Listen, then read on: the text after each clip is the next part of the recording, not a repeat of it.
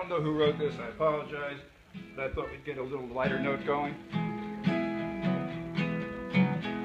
He is an old-time cowboy, I'll have you understand. His eyes were sharp as razor blades, his face was rather tan. His toes were pointed inwards from riding on a horse.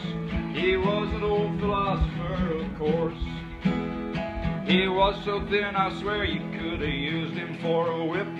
He had to drink a beer to keep his britches on his hips. I knew I had to ask him about the mysteries of life. He spit between his boots and he replied, "It's faster horses, younger women, older whiskey, more money." I smiled and all his teeth was covered with tobacco stains.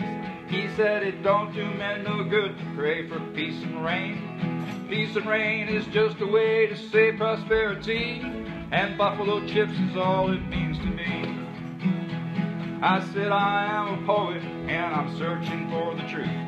I do not care for horses, whiskey, women, or the loot.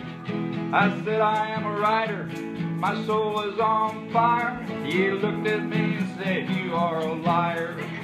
It's faster horses, younger women, older whiskey, more money."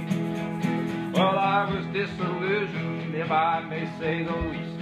I grabbed him by his collar and I jerked him to his feet. There was something cold and shiny laying by my head. I started to believe the things he said. Now my poet days are over and I'm back to being me, as I enjoy the peace and comfort of reality. And if my boy ever asks me what it is that I have learned, I think that I will readily affirm. It's faster horses, younger women, older whiskey, more money. Faster horses, older women, no, more money, never know.